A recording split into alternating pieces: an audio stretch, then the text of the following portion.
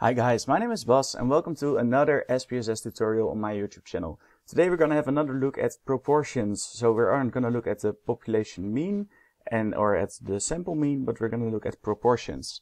In this case we have two groups, group number 1 and group number 2, and they are measured, they have a proportion on depression, so how often they feel depressed during the day.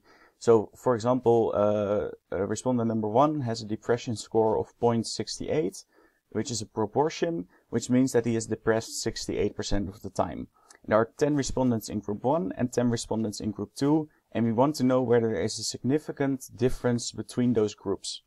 And you would often think that you would need the z-scores for this.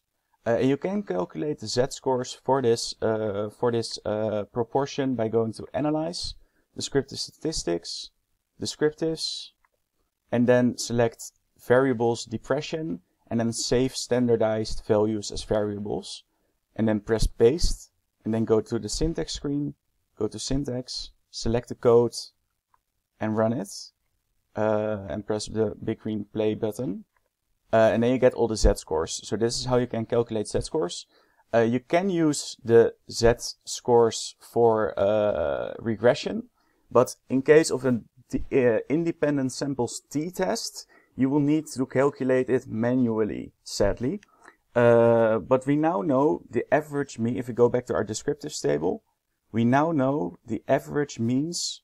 Where are they? Over here? No, not the z-test, the descriptives. Oh no, we want to compare. So excuse me. We want to compare the two means. So the two average population proportions of the average population proportions of group 1 and group 2.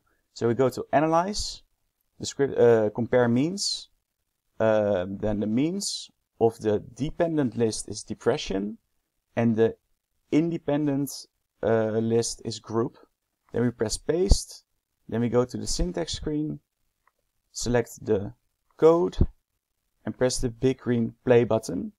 And then we can see that the average proportion of group 1 is 0.74, and the average proportion of group 2 is 0.70. So there is a decrease in depression between the two groups, so there is a difference, but we want to know whether this difference is actually significant or not. And both have a respondents amount of 10. That's what we already decided earlier. And then you have to use a formula, which I've got over here in Paint, and it's that the Z statistic equals the P1, so proportion 1, which is 0.74, minus the proportion number, average proportion number 2, which was 0.70, divided by, and then the square root of the average proportion of those two, and you can calculate it by adding them up and dividing it by 2.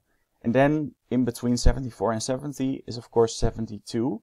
So you do the square root of 0.72 times 1 minus 0.72 times the square root of 1 divided by the respondents of number 1, which was 10, plus 1 divided by the respondents of sample group 2, which was also 10.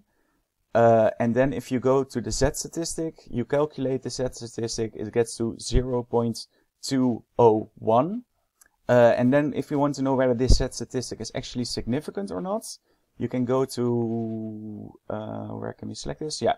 If you Google Z statistic to p-value, then you can select the upper link, quick p-value to Z-score calculator. The Z-score was 0.201. The significance level is 0.05. And in this case, the test was two-tailed because we wanted to know whether there was a significant difference between the two. We didn't test whether 2 was significantly higher or lower than 1. Then it would have been one-tailed. But in this case, we wanted to know whether there's a significant difference between the groups. So we can calculate it two-tailed. And then you press Calculate. And then we can see that the p-value is 0.841 if you round it off. And that is far above the alpha of 0.05. So it is not significant. So in this case, there is no significant difference between those groups of proportions. And why is that the case? Well, first of all, because the difference is not that big between 0.74 and 0.70. But second of all, this is a really small sample group. It's only 20 respondents, so only 10 respondents in group 1 and 10 respondents in group 2, which is really, really small. So therefore, it's really hard to get to a significant difference. Okay, well, if this video was helpful to you, then please leave a like rating on this video and subscribe to this YouTube channel if you're new. And for now, I'll see you guys in the next episode. Ciao.